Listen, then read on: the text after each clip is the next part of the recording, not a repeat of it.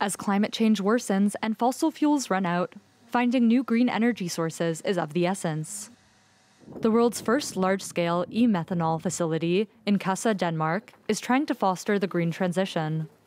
E-methanol is made using renewable energy by splitting a water atom with an electrolyzer and then combining the pure hydrogen in a reactor tower with biogenic carbon dioxide. European Energy, the company that co-owns the facility, intends for e-methanol to be a green alternative to traditional methanol made with fossil fuels. The world market today is 100 million tons of methanol. And part of the consumers of that wants to green their supply chain. So it can be in shipping for fuel, which is actually new for methanol. That's even an additional use of methanol.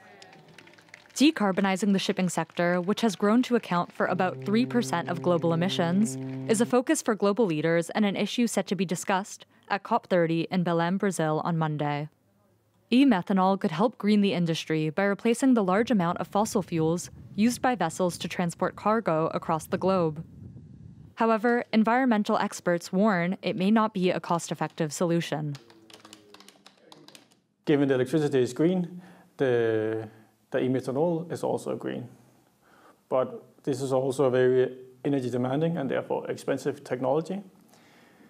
And we can get 5 times higher climate benefit from using the green electricity to power, for example, an electric car compared to using it for e-methanol. European Energy's CEO, Erik Andersen, says the company expects price parity with fossil fuels by 2030. Even so, the facility's current e-methanol production capacity is 40,000 tons annually, a ways away from replacing the 100 million ton global market for methanol produced with fossil fuels.